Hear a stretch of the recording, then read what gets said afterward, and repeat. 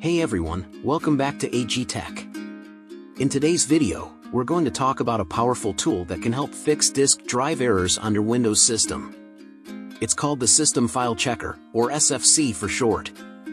Stick around because I'll walk you through step by step on how to use it effectively. Before we get started, make sure to hit that subscribe button and the notification bell so you won't miss any of our future tech tutorials. Alright, let's dive right in. Introduction to System File Checker, SFC. So, what exactly is the System File Checker? Well, it's a built-in Windows utility that helps scan and repair corrupted or missing system files. This is particularly useful when you're facing disk drive errors that might be caused by these files. The first step is to open up Command Prompt with administrator privileges.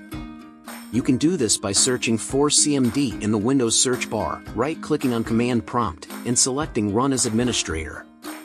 Running the SFC Scan. Once you have the command prompt open, type in the following command.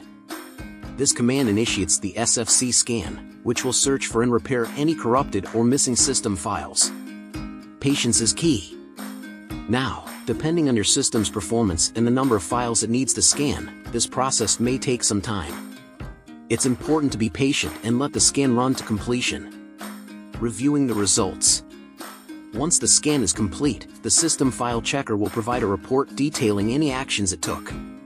Pay close attention to this report, as it will tell you if any issues were found and whether they were resolved. Reboot your system. In most cases, you'll need to restart your computer for any changes to take effect. So, go ahead and do that now. And there you have it. You've successfully used the System File Checker tool to fix disk drive errors on your Windows system. Remember, this is just one of many troubleshooting tools at your disposal. If you found this video helpful, don't forget to give it a thumbs up and share it with anyone who might benefit from it. And as always, if you have any questions or suggestions for future videos, leave them in the comments below.